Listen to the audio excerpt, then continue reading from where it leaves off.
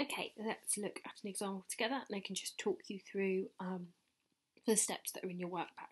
So we've got 25.1 divided by 1,000 and that number's in a place value grid. It's the same when we're multiplying. It's much easier to understand how the values of each digit is changing when we can see it in a place value grid.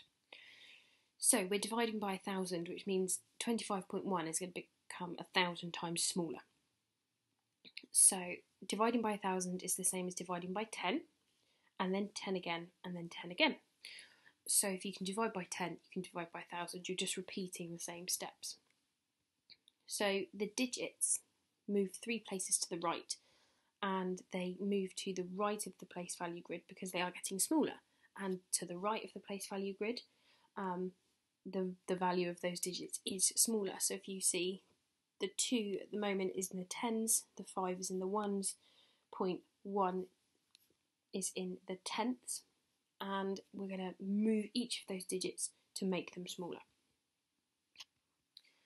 So we'll start with 2. So at the moment it's 2 in the tens column, which means it's 20. We're now going to make that 3 times. We're going to move that 3 places to the right, to make it 1,000 times smaller. So 1 place would put it into the ones, 2 places would put it into the tenths, and 3 places would put it into the hundredths. So we can put it into the hundredths. And now we can put a 0 in front of the decimal place and a 0 in the tenths column, because nothing is going to go into those 2 columns now. There's nothing to the left of the 2. And now we've moved that, we can just copy the other 2 digits after the 2. So the 5 goes in the thousandths column and the 1 goes in the 10,000ths column.